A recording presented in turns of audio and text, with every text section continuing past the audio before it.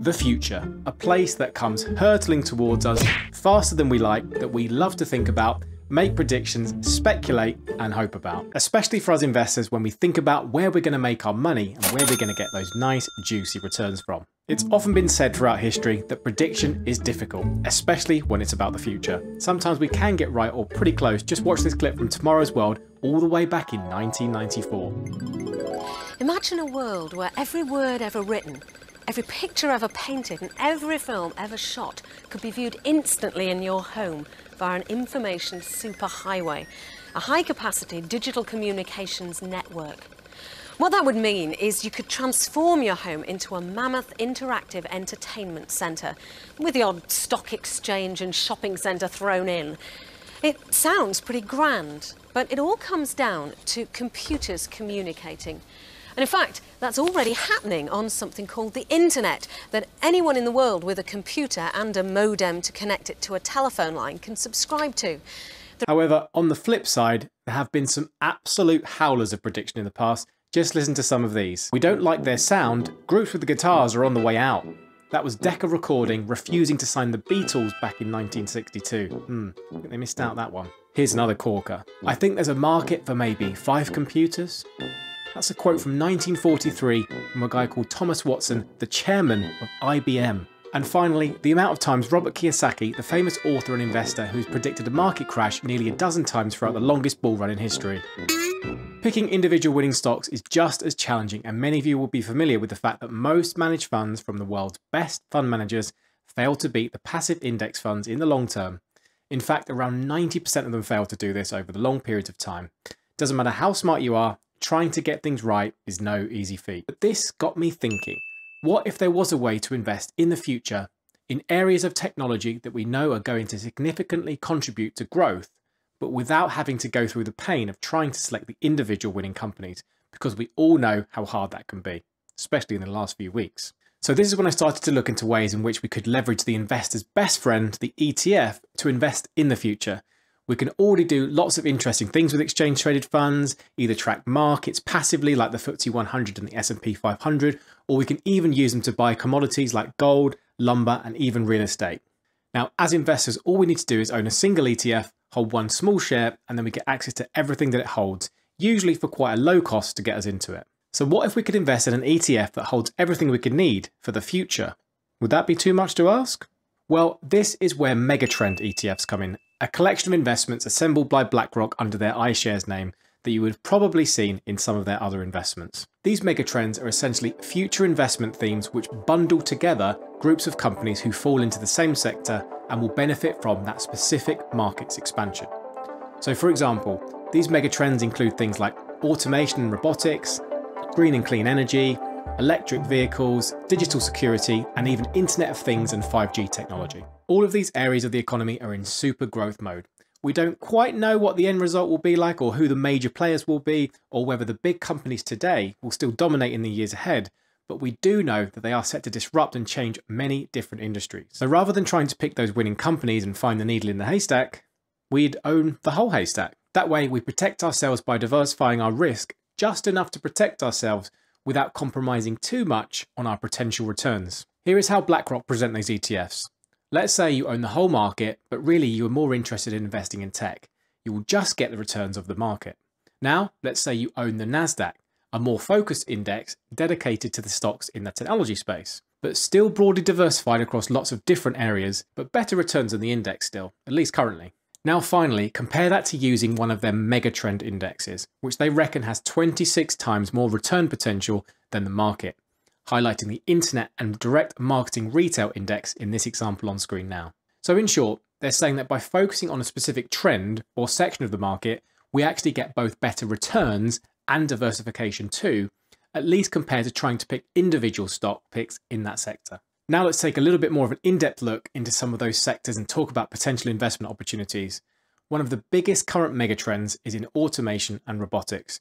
This sector is set to grow massively over the next few years, and we are certainly seeing some early shoots of what is to come. Whether it's self-driving cars from Tesla or automated chatbots which pop up at every website, those do get annoying sometimes. More and more manual work is being taken away from humans so we can focus on more interesting things. Analysts in this space predict that global spending in artificial intelligence is expected to double by 2024, getting to around $110 billion.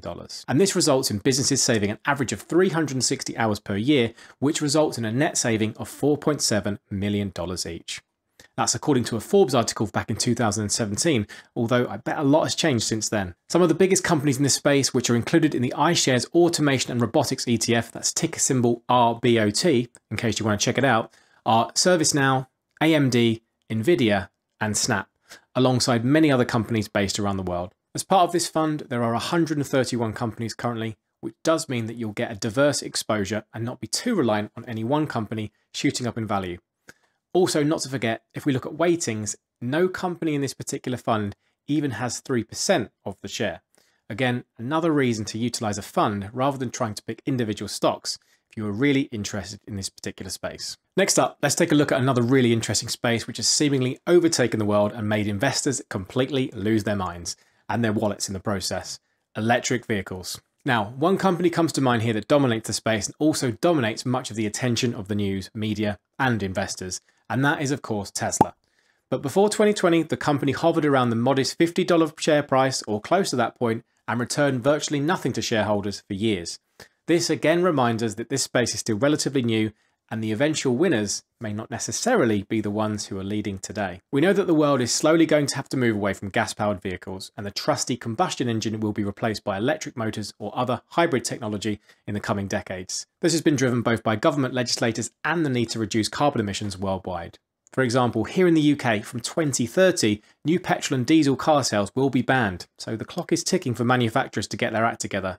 Hybrid cars will be allowed to hang around a little bit longer, but only until 2035, so in just 14 short years, which is not long at all, electric vehicles will be the new ones on the road. Although saying all of this, currently electric car sales in the UK only account for 4% of new car sales, so there's a lot of market share out there to take and also a lot of infrastructure that needs to be built, which is why an ETF covering this market is so valuable, as we're not just getting exposure to the companies who make the cars, but also supply critical parts of the infrastructure too. If you want to look more depth into this space, the ETF that covers it is called the iShares Electric Vehicle and Driving Technology ETF, which is a memorable ticker symbol of ECAR, ECAR. This fund holds 89 different companies, of which some are notable holdings, and of course you've got Tesla, Nvidia, Samsung, Garmin and Toyota. Sadly, I don't see any Rivian in there, so if you do want to buy companies valued at nearly $100 billion who only produce a handful of cars, then you'll have to go out and see that one for yourself. Sorry guys. And finally, let's take a look at one other megatrend and an area that has already seen some insane growth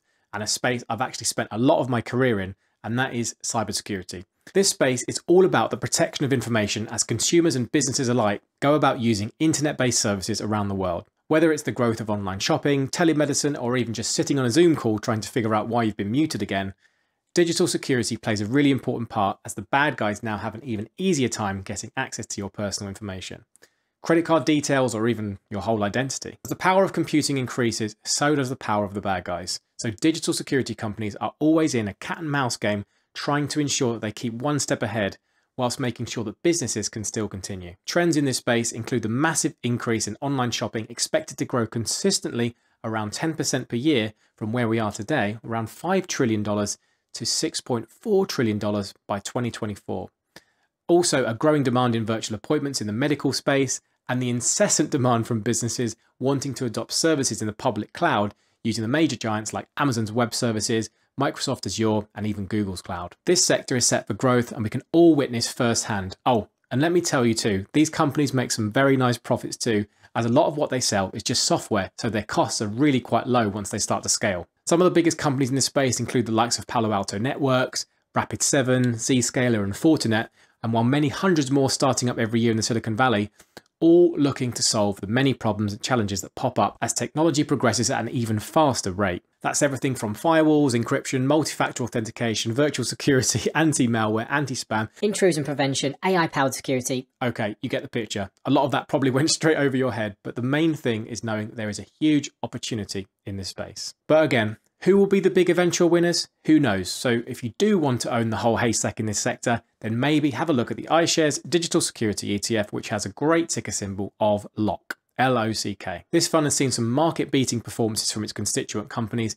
It contains 123 organisations currently, with a total fund size of nearly $1.5 billion.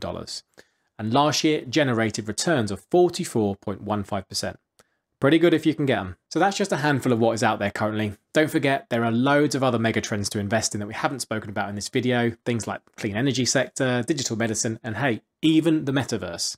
I've completely left that one out here for now, but there is another huge area that will develop across the next few decades to become something that we probably can't even imagine right now. For now though, think about what the future might hold, but don't think too hard. Remember, it's been said many times before, prediction is difficult, especially about the future, and there are those who don't know, and there are those who don't know that they don't know.